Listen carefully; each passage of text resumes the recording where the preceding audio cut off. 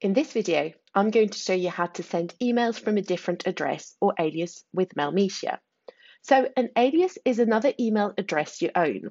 If you own another email address, you can send mail with that address.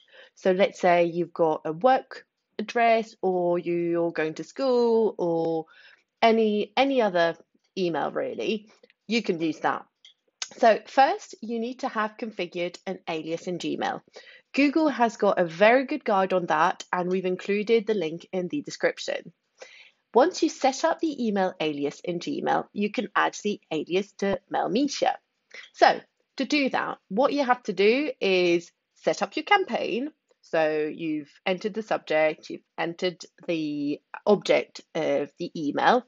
Now, what you want to do is click on your name. So here I'm just going to go ahead and click on Laura here, and then click on Manage Senders. So your primary account is the one we're sending it from, but here we want to create a new alias. So what you're going to do is click on this one. Here you just enter the name. To save us some time, I've just copied and pasted what I had previously.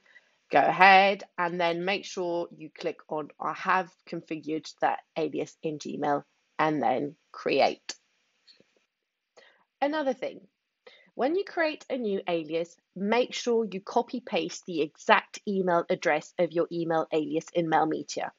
If there's a typo or if you haven't configured it in Gmail previously, then Mailmeteor will fall back to your primary email. Also, verify your email rate limit. So if you want to use an email alias different from Gmail, your sending limit may vary depending on the provider. For example, Yahoo Email has a sending limit of 100 emails or recipients per hour. Now that you know that, you are all set.